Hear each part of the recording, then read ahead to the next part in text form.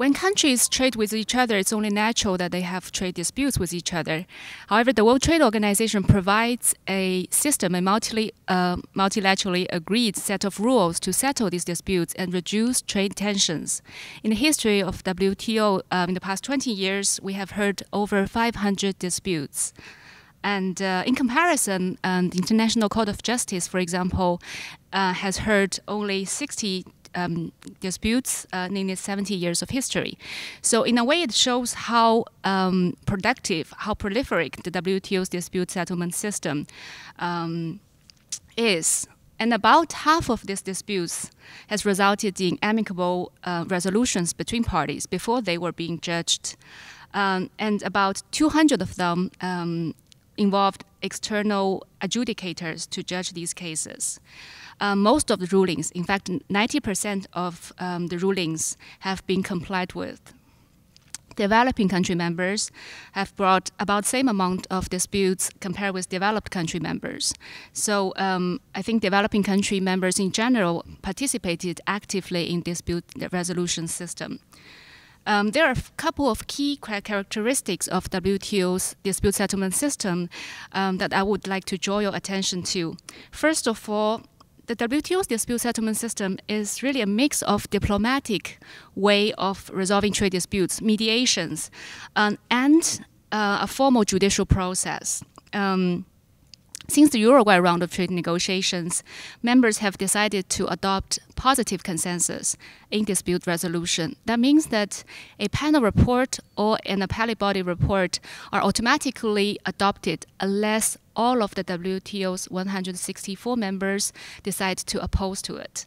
And let me just briefly talk about the process of WTO's disputes.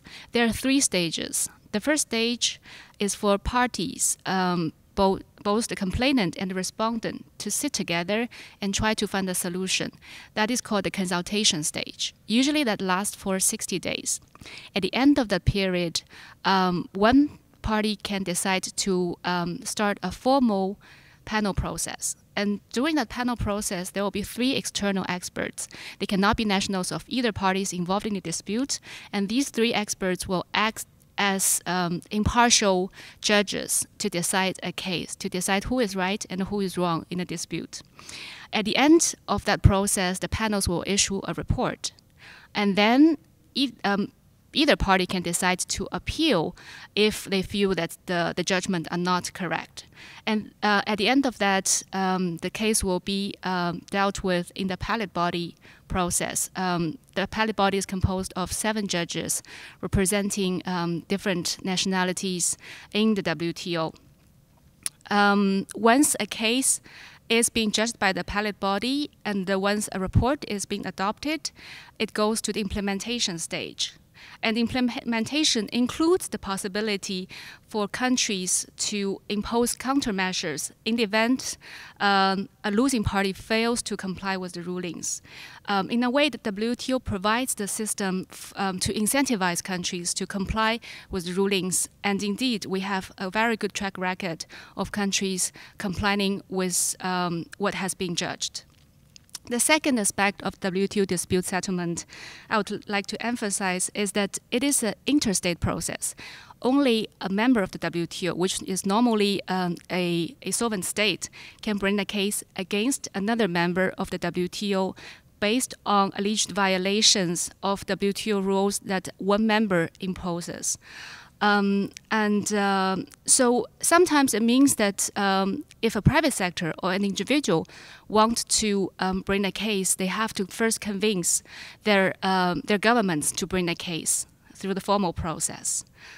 And the third aspect of WTO's dispute settlement is that it is a rule-based system. A case have to be brought to the system when there's an explicit violation of the WTO rules, or sometimes non-violation of the rules, but there is a clear trade loss occurred because of certain measure being applied. So, and WTO's rulebook mostly comes from the Uruguay round of trade negotiations, which was concluded in 1995, about 20 years ago.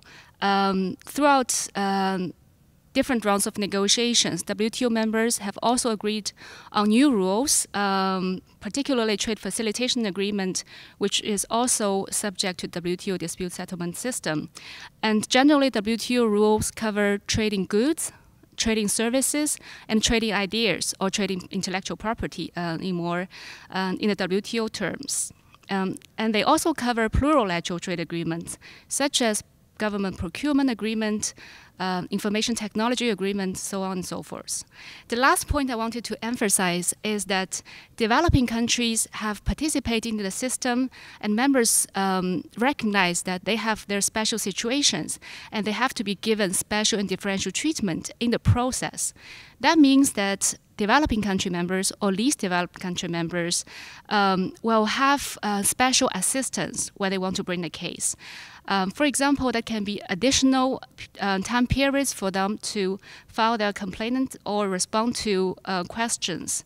And it can also be legal assistance. And to respond to the special needs of developing countries, an advisory center, WTO law, was created in 2001. It acts like an independent law firm, but the rates they apply for developing country members are discounted. So the advisory center's role is indeed to provide developing countries and least developed countries with legal advice, with the capacity to enable them to take full advantage of the dispute settlement system. At the moment, WTO members are also seeking to reform and improve the process of managing trade disputes to hopefully make the system more friendly to developing countries and more efficient as well. This negotiation is outside of WTO's single undertaking in its broader negotiations. So once the process is completed, the decisions will be applicable right after the negotiations.